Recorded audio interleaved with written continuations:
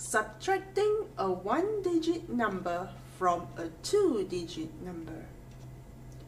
Let's subtract 7 from 63 using a place value chart. This is how you write the subtraction equation. 63 minus 7. How many tens are there? There are 6 tens. How many ones are there? There are 3 ones. We need to take away 7 ones minus 7. Are there enough ones to take away 7 ones? There are only 3 ones. There are not enough ones to take away 7 ones. We need to regroup 1 10 for 10 ones. We regroup 1 10 from 10 ones. How many tens do we have left? We have 5 tens left. How many ones do we have now? 10 and 3 make 13. We have 13 ones now. Now we have enough ones to take away 7 ones.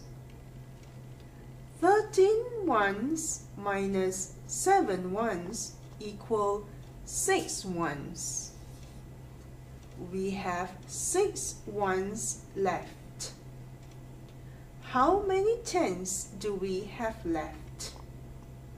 We have 5 tens left.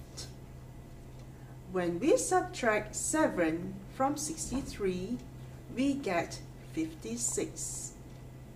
63 minus 7 equal 56.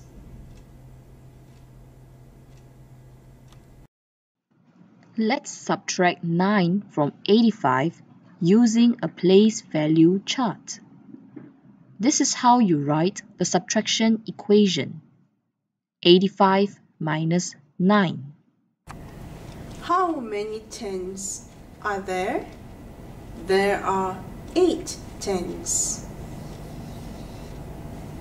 How many ones are there? There are 5 ones. We need to take away 9 ones minus 9. Are there enough ones to take away 9 ones? There are 5 ones.